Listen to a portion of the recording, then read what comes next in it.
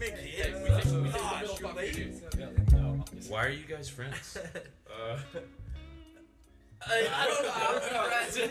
I think we all just kind of match each other's energy. We got kind of crazy vibes going on, but then at the end of the day, we can come back together and, be homies. Personally, these friends are like super great influences on me, and we kind of build off each other, and without them, I wouldn't really have that. I'd kind of be on my own. For me, honestly, I probably wouldn't be a Christian without these guys because, it was kind of rough getting going, meeting people, but I started meeting all the guys, and that's really where it began. It's just constantly laughing and taking nothing seriously, really. Yeah, I feel like it's like an injection of like caffeine or something. I think God gives us the ability to like laugh with each other so that we can build stronger relationships like us. I mean, we wouldn't be as close as we are now if we weren't goofing off all the time and becoming closer friends. And with that, like you said, we're able to grow our faith as well. If everything was all serious, it'd be like kind of just a boring life. It'd be hard to be a Christian if we have to be serious all day. That's what people don't realize is you don't have to be a serious person always on reading the Bible every second of the day, It's okay to be goofy, it's good. Yeah, it's good to laugh things off. I mean, God created us to laugh and have fun. I mean, he wouldn't make laughing and having friends fun if it wasn't for a reason.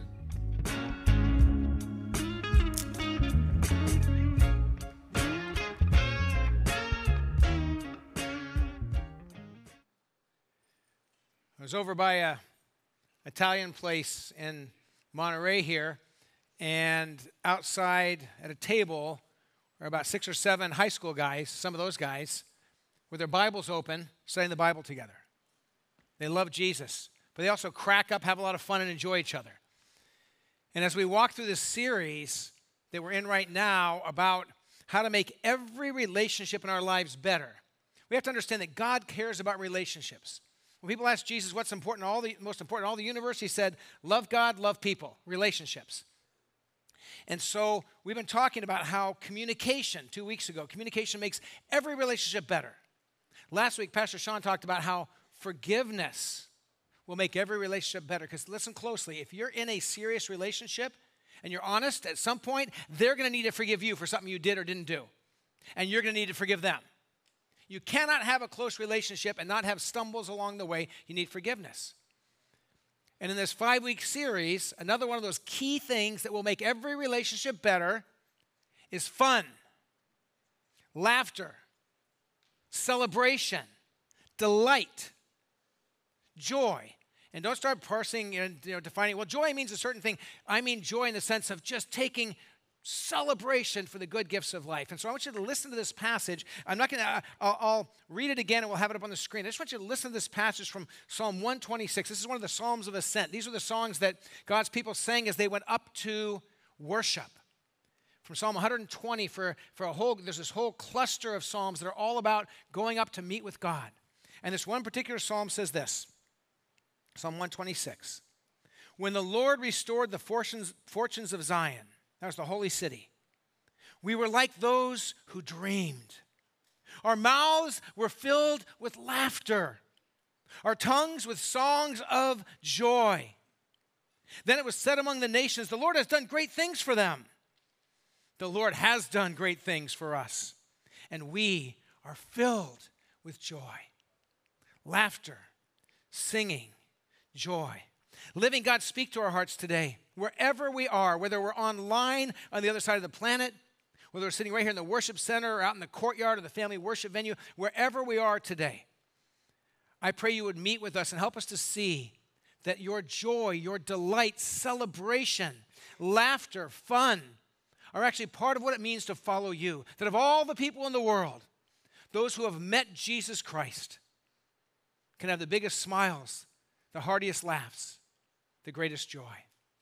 Speak your truth to our hearts today and deepen and strengthen and make more healthy every relationship in our lives. We pray this in the glorious, beautiful name of Jesus. Amen. There's something wonderful about seeing people have fun. Have you ever sat around a table playing a game with friends or watched somebody else playing a game and you just watch the laughter and the fun? Unless it's Monopoly, until it gets that tough point where somebody gets, totally loses it. But up to that point, having fun, laughing. Have you ever watched children together just doing simple things? Go to the next slide there. Have you ever seen children just doing nothing in particular and yet in the midst of it just laughing and having fun, that childlike delight in life? And that carries through so often around food. Have you ever been around a table with friends and just enjoying good food and enjoying good conversation and enjoying laughter? And some of you are like, I wish I had more of that. Some of you are like, I used to have that, but our world's gotten so weird that it's hard just to have the kind of fun I used to have. Things have become so tense. The air in the ball has gotten so full. You got to let a little air out of the ball, lighten up a little bit. Parents and grandparents with grandkids or children together laughing, having fun, sharing life. There's something about joy, fun, laughter, delight, celebration that honors God. This passage I read a moment ago, I'm going to read it again. It won't be on the screen yet. I'm going to read it 3 times today, and I want you to hear it again. And I want you to have a little context here. This particular psalm is looking back to a really tough time, a time of exile, a time of struggle, a time of difficulty. And out of that, the people were set free. They were released. They were brought back together again. And that brought joy. Every passage we're going to look at today has a balance of the fact that life can be hard, but we can still be people of delight. We can face challenges and still smile and laugh. We can face the reality of the pain that our world is filled with and still take delight that God is on the throne and he loves us. And so this passage begins with these words. This is Psalm 126, 1 through 3. When the Lord restored the fortunes of Zion, that the city of God had gone through a hard time, the people had been exiled, but when the Lord restored that, brought things back together again. What happened to us? We were like people who dreamed. Our mouths were filled with laughter, our tongues with songs of joy. We couldn't not sing songs of joy. It was so great to have come through that and then be on the other side of it. Then it was said among the nations, all the world was looking on, saying, the Lord has done great things for them. Then the psalmist says, the Lord has done great things for us. It's like, man, I recognize what God has done. And we are filled with joy. Remembering the past, remembering the pain, even facing what is right now or what might lie ahead. There's still room for delight. There's still room for joy for those who have met Jesus. As a young Christian, I came out of a non-Christian home, and one of my first jobs, I actually started this job before I was 16. My brother was a manager at 7-Eleven, kind of a high-tech, really important job I had there, and I'd stock the freezer, do some different things, but I also worked behind the register and did a night shift, and when I would get bored, because sometimes nobody would come in for 10, 15 minutes, there used to be a 7-Eleven, I don't know if there's any more, but there was a little spot about this wide, about so wide, and about this deep with 3 shelves of toys. And when I get bored, I'd go find a toy to play because I was bored. And that was one of the places I learned to spin a Frisbee. That helped me get my first job at a pizza place. That was where I learned to juggle.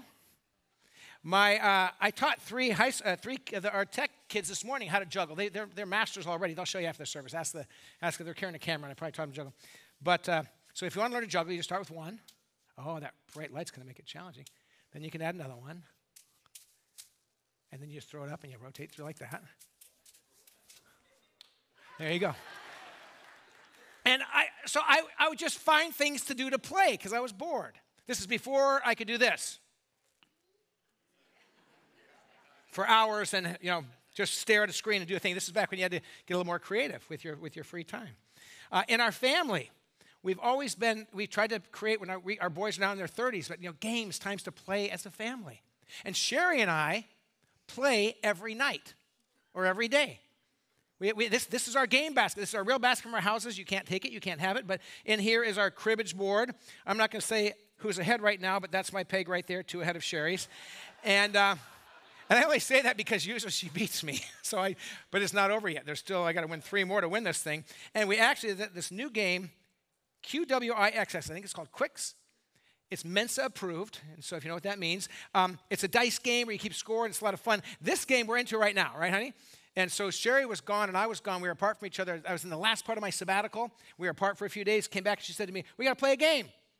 We kept playing our Quicks game. And then when we went to New Zealand as part of the first part of our sabbatical, we had dinner with 5 or 6 couples at different times that we had dinner with. And one couple, been through a kind of a stretch of a lot of stuff going on in life and ministry. And we said, hey, can we teach you a new game? And we taught them how to play this game. And when they were going to come over for dinner where we were staying, they said, can we bring our daughter? They got a daughter who's in high school. And I said, your daughter wants to come and hang out with 4, old people in ministry kind of thing? And they said, yeah. And so that's their daughter right there. And he sent me a text. I got it at 2:40 this morning from New Zealand. And he said, we've been playing the game you taught us, and it's approved by our family, he said. And he said, every time we play that game, we also stop, and I don't think I shared this with you yet, honey. I got that this morning when I woke up. He said, every time we play, we also stop and pray for the Harneys. And so just having fun playing together should be part of our lives. And then you go through seasons. So like it used to be juggling, frisbee, that kind of stuff. You want to know one of the most fun things for me in the world is these days? To be able to take a pitching wedge. I got somebody in the back that's going to catch this. I'm so good. I trust myself. Take a pitching wedge, hit a nice little lob. I missed. And if you've ever played golf, if you hit a chip shot, it lands on the green, rolls close to the hole, and stops or goes in the hole. Oh, delight! Golfers, can I get here an amen? Doesn't happen often, but it's a wonderful thing. Different seasons of life, there's different things that are fun for you, but you got to find those and walk on this. And I checked the publication. I wrote this book 17 years ago called Leadership from the Inside Out. It's all about how pastors and leaders need to take care of their lives to lead for a lifetime. And so I wrote this almost 2 decades ago, and here's some of the chapters, okay? I want you to notice this. The leader's heart, how love strengthens every relationship. The leader's mind, you got to pay attention to that. The leader's ears, listening. The leader's eyes, how vision informs our future. The leader's mouth. And here's chapter 7. The leader's funny bone, how laughter sustains our sanity. In that chapter, I say, if I meet a leader who doesn't know how to laugh, I don't totally trust him. Because at some point, they're going to blow up. Because if you don't laugh, if you don't have fun, if you don't decompress a little bit in life, you're going to just, at some point, you're going to lose it. And so I believe that not only is it a biblical reality, but it's a practical reality that we have to grow in every part of our relationship. So today we're talking about a vision for whole relationships in our broken world. And can I tell you, one of the best things you can do in your friendships, in your work relationships, if you're married, if you've got children or grandchildren, is learn to have fun. Make space for fun. It's not all you do. There will still, trust me, there will still be plenty of pain in life that you got to deal with. But bring a sense of delight and celebration into your relationships. Be that person that when you come in the room, people think, oh, what's going to happen next? You say, well, I'm not wired that way. But God has wired you for delight. And I want you to hear the scriptures, and I want you to see what God has to say. So Psalm 126, 1-3, one more time. I read it twice already. It'll be up on the screens. The people have been exiled. They went through 70 years of being driven out of their homeland. They're back again, and they're reflecting back and looking at that was a hard time. But they say, but when the Lord restored the fortunes of Zion, when God reestablished us in our homeland, we were like those who dreamed. Our mouths were filled with laughter, our tongues with songs of joy. They were seeing the goodness of God, the presence of God. They were delighting in that. Then it was said among the nations, the Lord has done great things for them. The world's looking on saying, man, look at these people. Look at these people. All they've gone through, but they're people of joy. God's done something great for them. And then the people declare, yes, the Lord has done great things for us. And we are filled with joy. And then it goes on for 3 more verses, and you can read that later, of kind of crying out. And so God, restore and continue to bring that joy, that ongoing joy to our lives. Our God is a God of joy.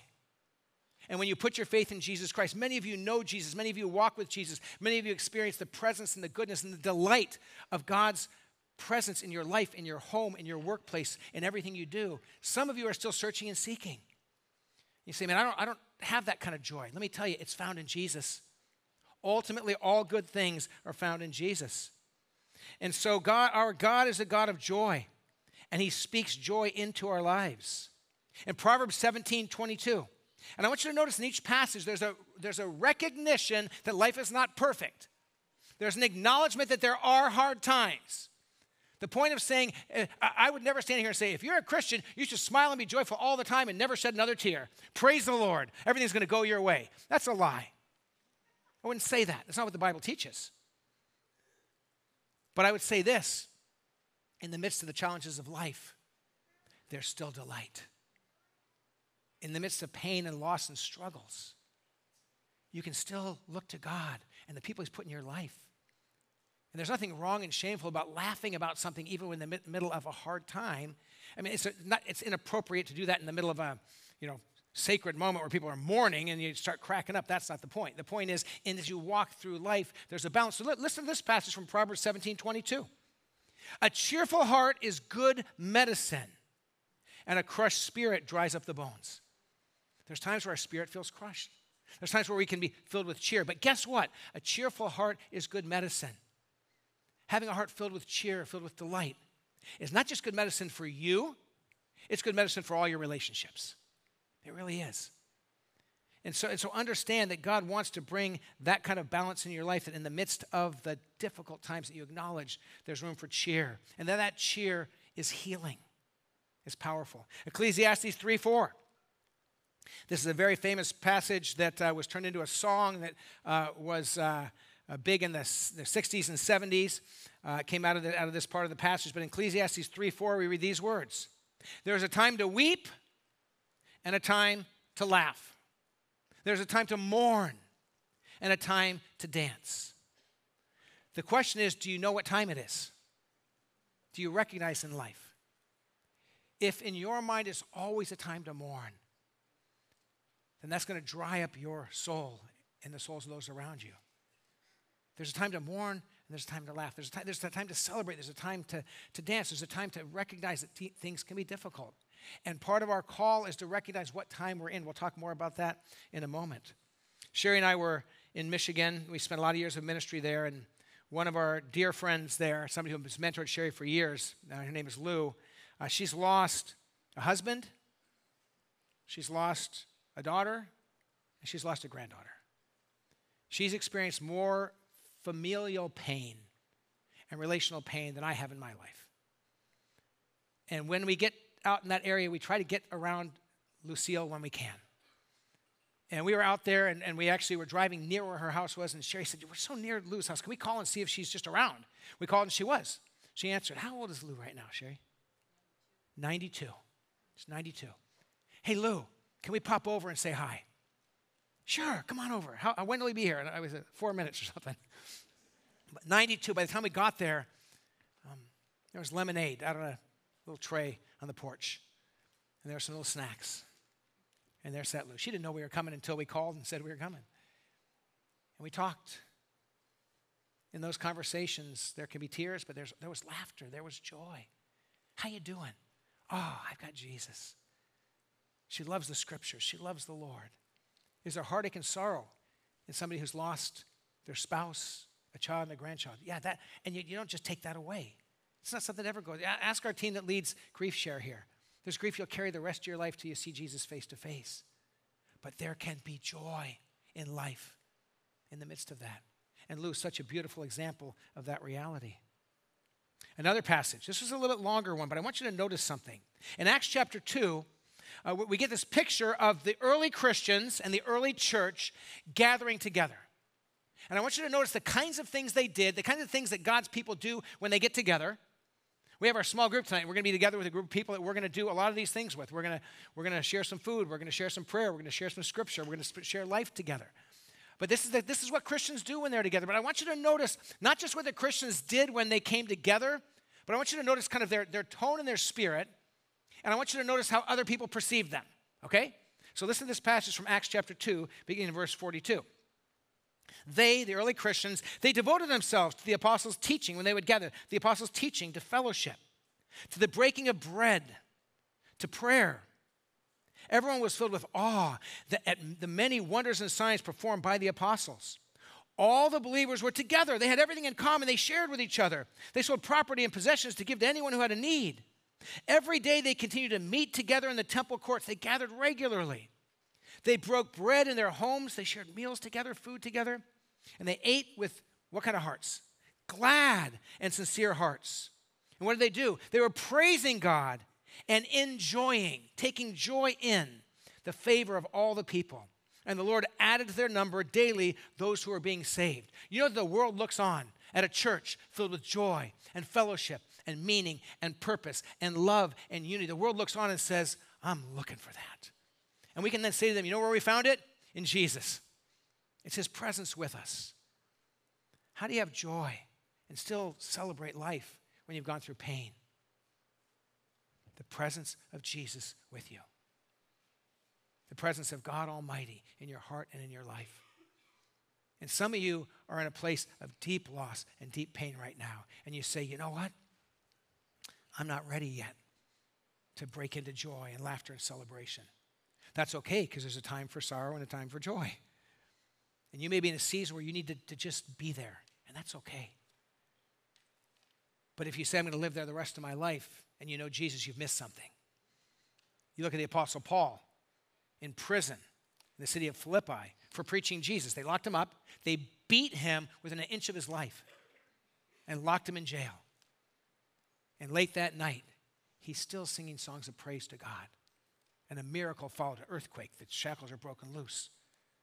The guard comes in thinking they've all left because in the earthquake, the doors were unjarred. They opened it, and the guard thought he'd lost the prisoners. And in the ancient world, if you lost your prisoners, you were killed immediately. So he took his sword to kill himself. And Paul's still in there. He goes, don't kill yourself. We're still here. None of us have left. You haven't lost a prisoner. Let me tell you about Jesus. And his joy and his delight and his awareness of God's presence became an open door through that pain to shine the light of Jesus. You don't know what God's going to do through your pain. You don't know what God's going to do through your joy. But there's room for all of these things in the lives of somebody who follows Jesus. So, here's a simple truth.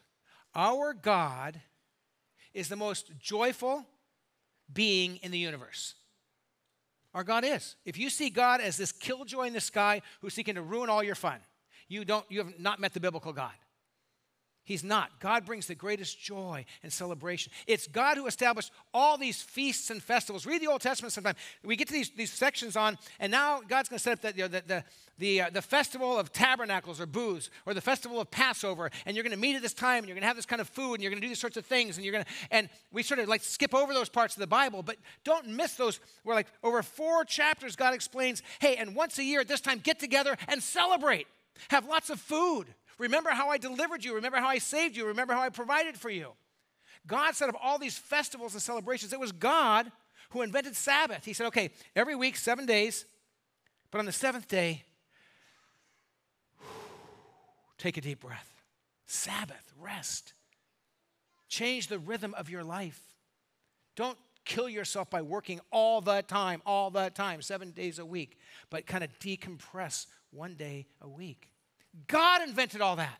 And so here's the deal. If our God is the most delightful being in the universe, and if we follow him, you know what the most joy-filled, greatest place of celebration in the world ought to be? The church. Of all places in the world. And then our homes where we live should be a place of joy. Yes, of seriousness. Yes, of hard work. But also a place of joy because God is present and God is there. So all through the scriptures, we read of the festivals, the feasts, the celebrations, and worship, all instituted by God Almighty, all put in place by his hand. So let me give you some realities and reasons for broken relationships around this topic, around the topic of delight and fun and play and joy. Because, and as I was working on this message and praying through this, and this last week, each day as I was going through the sermon every day this last week and kind of preparing to share with all of you, there's all these pictures that came to my mind of the world we live in and how joy and delight and celebration is being sucked out of our lives and sucked out of our world. People are so nervous about being canceled or somebody hating them or being mad at them. People are walking in fear. The level of anxiety in our world is going up at a level, I think, unprecedented in history, especially in our culture. And young people, teenagers, and little kids living in anxiety and worry. And God says, I want you to understand that there's reasons for this, and you can recognize these and then turn that upside down and begin to change your life. So here's some of the realities around broken relationships through a lack of joy and celebration. When joy is crushed by seriousness. When joy is crushed by seriousness. So after the service today, if you're on campus here, those that are online, this won't be free, but if you're on campus, out in the courtyard, we've got all kinds of games for kids and stuff. If you got kids, get them and hang out for a half an hour. Have a bonus donut with your kid, relax, take a little time, and play a few games and have some fun. And some people go, oh, wait. We're not going to spend time. When this service is over, go do something productive. What a waste of time just to hang around and just play and laugh and have fun. Don't you know that there are starving people in the world? Go do something about it. Well, yes, we do know that. We know there's starving people in the world. And as a church, we have people here every Tuesday and Thursday providing food for those folks. And you guys give in a way that allows us to have food for people every Tuesday and Thursday. There's people that are unclothed. How can you have fun and laugh and smile when there's people that don't have enough? Well, every Tuesday, Thursday, we give away clothes for any men's clothing closet, women's clothing closet. We know. But it's okay to have fun. Don't you know there's tension in the Middle East? Wipe that smile off your face. It's like, no. Does anybody not know there's tension in the Middle East? There is. Should we pray? Yes. Should we do all we can to make a difference? Yes. But does that mean that we can now have no joy in life? No. But there's those people who are almost like the joyless police. If you start having joy, if you start laughing, you start having fun, they let you know why you shouldn't because of all the bad things in the world. And they crush joy with seriousness. We took a group of people to a conference, the church I pastored in Michigan. We took a team of our staff and some volunteers to a conference. I think we had about 12, 15 people going to this conference.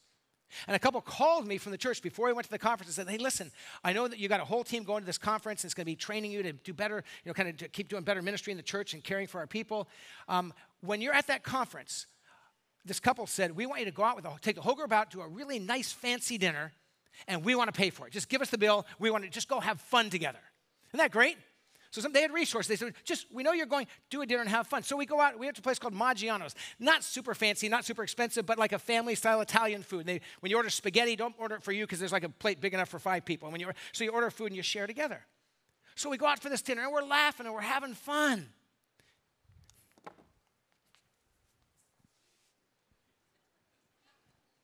And there's this young woman on our staff, works with the students, scowling at everybody. Maybe she's had a hard day. So leave her alone. Food comes around to her. The server comes to take an order. I don't want anything. And I said, hey, order something. No. And I said to the server, just keep going around the table. I went over and I kind of went beside this young woman. I said, what's going on? She said, there's starving people in the world right now. We're just sitting here eating pasta and stuff. And I said, I know there's starving people. Order something. Because I'm a pastor and I'm compassionate. And I said, order something. She said, I don't want to order anything. I don't want to waste the church's money. I said, this isn't the church's money. It's a couple who wants us to have fun. And guess who's ruining everyone's fun? You. I didn't say it. I thought it. I was much nicer than that. I'm sure I was, as I recall. And so I said to the server, go back. And she goes, I want a bowl of noodles with nothing on it. If she was, my child, I'd have taken her outside and had a more consequential conversation with her. But sometimes joy is crushed by seriousness. And sometimes if you're not careful, you could be that person. When God is present, when in this broken, hurting world, people are having some fun, don't be the one who takes a bucket of water and pours on top of everybody. Yes, the world is broken. Yes, there's pain. Jesus came to redeem all that. My first calling is an evangelist. I want life. You say, well, Kevin, how can you have any fun? There's people that are lost, that are going to go be separate from God forever. I know. I spend my life trying to train people all over the world to share their faith in more natural ways. But that doesn't mean I can't enjoy a nice chip that goes in the hole. It doesn't mean my wife and I can't sit and play this little dice game that we play in the evenings with like a blue, green, red, yellow. They always roll the wrong numbers and colors. It's just, but we have fun. And when Sherry got home, we played this dice game. And then we went about our business. That wasn't wasted time. But if you're one of those people, if you find yourself getting like that, so aware of all that's bad in the world that you're so serious you can't find any joy and delight, you're missing out on some of God's goodness. And maybe for you, the Holy Spirit's just speaking today saying, that's for you. Pay attention. That's for you. When celebration is pushed out by busyness, when we have so much going on, we are so busy that we can't celebrate, something's wrong. Watch your schedule. Pay attention. Make room. When laughter dies because conflict dominates. You're having a dinner with friends, and everyone's laughing, having a great time. And somebody says, so who are you going to vote for in November? Boom, when it's like, those are good conversations to have, but there's a time and a place, right? And And some people are going to say, we're going to, some people like to create conflict, create tension. Now, we've got to face the realities of life. But when there's a time of delight and joy, just drink it in. Don't be the police to keep people from being joyful. Another problem is when play ceases because work consumes.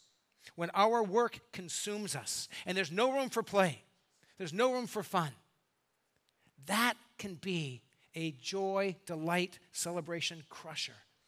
And so, what are some pathways to healing, hope, and wholeness? How do we begin to walk into this kind of life that actually honors Jesus and brings him to light? When I go golfing with friends, on the first tee, I'll always say, someone pray. And if some aren't Christians, I'll usually pray. And I've done this with Christians and non-Christians. I always say a prayer. And one of the things I pray is this. Often I pray this: God, as you watch us like your children, taking delight in playing this crazy game, God, will you take delight in your children, taking delight in having fun together? God delights when we delight. God rejoices when it's God who created festivals and feasts and ways to remember his goodness. We steal that joy from ourselves. We also steal that joy from God, who wants to delight in us. So, what are some things you can do? What are pathways to healing, hope, and wholeness? Here's one. Focus on God's restoration and recognize his great works. Notice what God has done. That's what we read in Psalm 126. The Lord has been good to us. And the nations look and say, yes, the Lord has been good to you. And they say, yes, he has. And so take time to really look and to see where God is at work and notice that and reflect on that. And let that bring you joy. How has God been at work in your life? What has God done for you? How has God provided? How has God protected you? He has, you just sometimes haven't noticed. Slow down and remember what God has done, and that brings joy. Here's another thing we can do. Do a heart check. Check your heart. A cheerful heart is good medicine.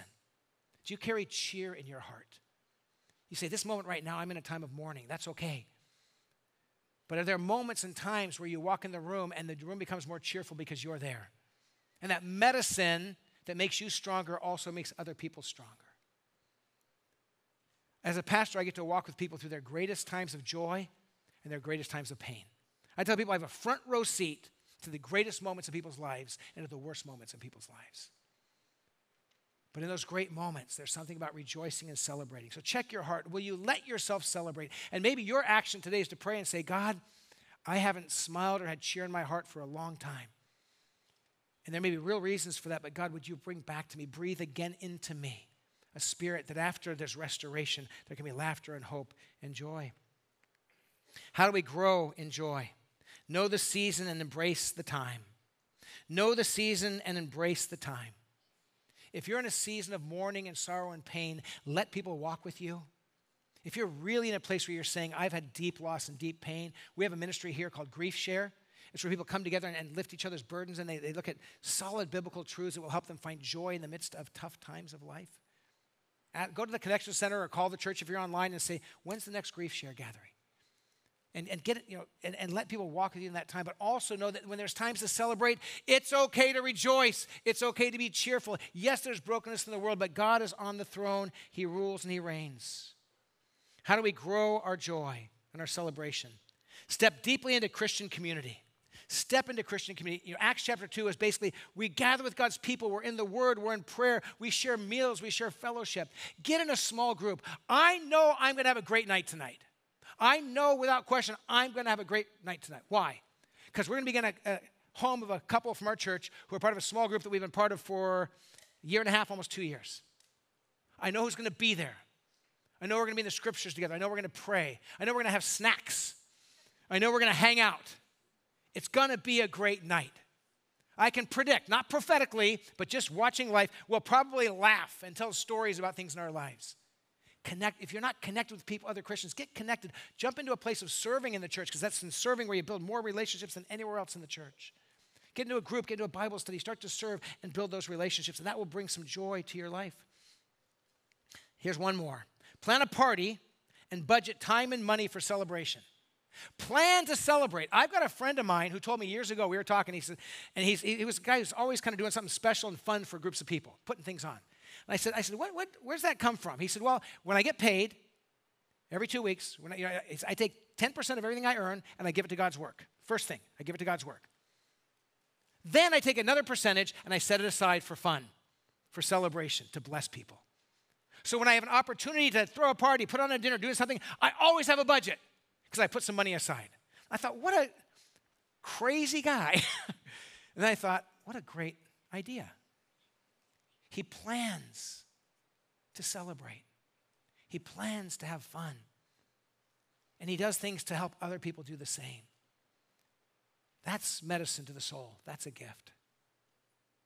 Does God know that there's pain in the life, in this world? Yes. Does God know that there's pain in your life and my life? Yes. Is God still a God who brings joy and delight and celebration? Yes.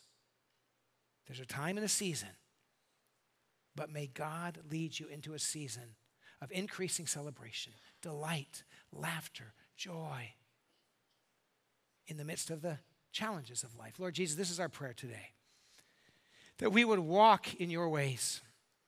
And God, you are the most joy-filled being in all the universe. You rule and you reign, and oh God, you celebrate.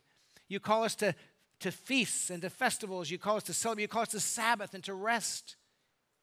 And so I pray that every person online today and every person on campus today will draw near to you, will experience your joy and your delight, that we would know that when we delight, when we celebrate, when we have laughter and times of great, great joy, that God, you look on like a loving parent and you delight with us. Lord, be with us as we seek to grow each relationship we have by being a bearer of joy and celebration and delight into our relationships. And I pray especially for those, we pray together for those who are hurting and in a dark time of mourning right now. Let them know that this may be a season for them where they need to just let their hearts be in that place and let them know that's okay. But would you also let them know that, oh Lord, that when you restored the fortunes of your people, you brought joy and laughter. Will you let them know that though this may be a time for mourning, there will be a day of dancing. There will be a day of celebration. There will be a day of joy. And let them live with that hope while they walk through the difficult times. And Lord, for those who are walking in a season of joy, I pray they would not feel guilty, that they would not feel bad about it, but that they would celebrate the good gift of joy that you bring to us. Lord, let us strengthen every relationship we have through letting joy permeate all that we do. We pray in Jesus' name, amen. Amen. Before I invite you to stand and send you off with a word of blessing, a couple things. One, after the service, if you're on campus, out in the courtyard, they'll get to the games first. You might have, on your way in, you might have seen all the little game areas. We've got cornhole, we've got axe throwing, not real axes, they're plastic. We've got all kinds of fun stuff. Hang out with your kids a little bit, spend a little more time, and just visit, meet, make a new friend. Also, today, my wife Sherry and I, every so often we'll do a time where we meet new people. We'll be out on the dock over towards where the family worship venue is. Kind of if you go out to the left there. If we've not met you face to face, please jump over there and say hi to us. We'd love to meet you, hear some of your story, get to know you. So join us before you leave. If you need prayer for anything online, live chat and pray, or send us your prayers by email on campus, come on up front here in the worship center, and we have teams that would love to pray for you. And if you're new at Shoreline Online, just send the word welcome to the text message. Text to the word welcome to the number you see on your screen right now. We want to reach out to you and get to know you personally. If you're on campus, don't leave today without going to the Connection Center right there in the lobby and just say, hey, we're new to Shoreline, came with the military, just came in for school, just moved here from out of town. We'd love to hear what's going on, and they will help you get connected in the life of Shoreline. If you're able to stand, would you stand with me and give me the privilege of sending you off with a word of blessing? In the midst of a world of challenges and lives that have very real suffering, may you find the joy of Jesus. May you delight in his goodness. May you laugh. May you dance. May you celebrate. And as God watches you, may he delight in your delight. Amen? Have a great day. Go play.